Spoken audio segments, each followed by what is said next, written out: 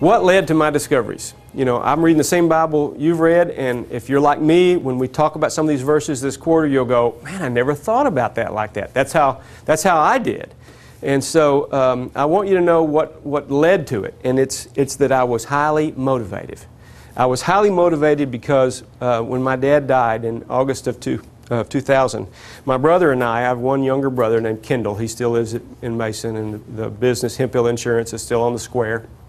There's an old safe, and I described this story in the book. There's an old safe in that insurance building that Dad bought his business in, and we just were sure that the will was in that safe. Well, it wasn't.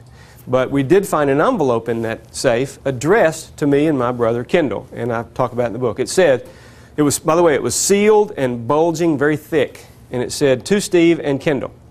It said, this envelope is not to be opened except in my presence.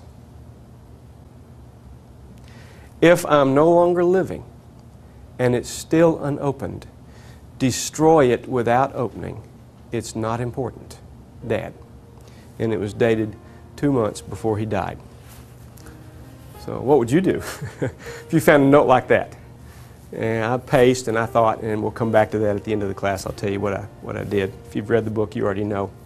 But what I really did, and it led to the book, was I bought a new Bible. I wanted a Bible with no marks in it. I wanted to start fresh, like getting a fresh piece of paper and starting over, and I went and bought a new Bible. And actually this is it. And I marked every verse in the Bible about heaven I could find, and I started color coding the categories. The color codes became the color stickers, and every page has the colors on them too.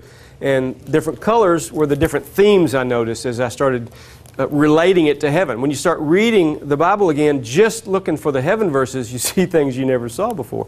And so ended up the color codes became the chapters.